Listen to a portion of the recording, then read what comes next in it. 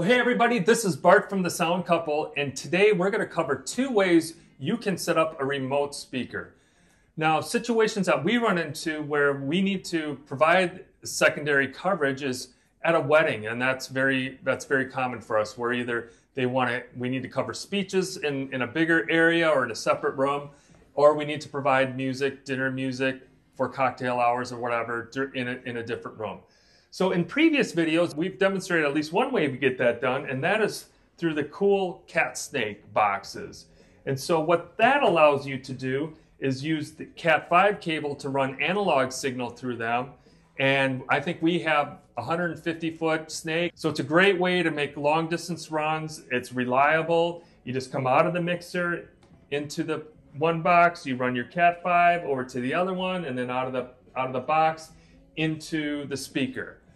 Well, thanks to DJ Bretley, he kind of flew through a method that I had never even thought of before, and I haven't seen anybody else mention. And I thought it was such a great idea that it needed to be called out on its own. And the Sound Couple is bringing it to all of you. And you're probably going, duh, but it's exciting for us because everybody loves wireless, right? DJ Bretley suggested using a transmitter from a wireless unit. In this case, this is just an old EV unit, and this is our current wedding mic package. It works great. But we also have the guitar transmitter for it as well. So what we do is we just run out of the mixer, and I have an adapter here, and we run it into this guy. And then what you're going to have over by your cabinet here is the receiver, and you're going to run that into the speaker. Let me show you how that works. So currently, we are running from the Cat5 boxes. So I'll pull this. All right, audio stop.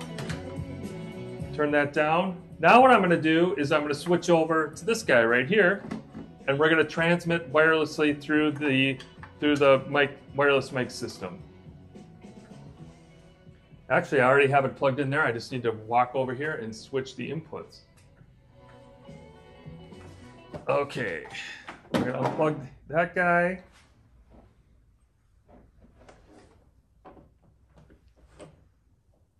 Plug them in, and you're going, I don't hear anything. Well, we'll fix that. So I'll come over to the transmitter here. Turn that on, and there we go. So this will work great in situations where maybe we just need one speaker because they're doing some speeches, we need some additional coverage, or we need to run music. And that's, you know, a lot of the gigs we do for weddings especially, one speaker is really about all you need. This is a great tip. I think it's something we will definitely use in the upcoming months. And if it's something you have, the great thing about it is that, again, this is an older unit. It doesn't have to be anything special in that sense. And let us know if this is something you've seen or something you think you could use in the future.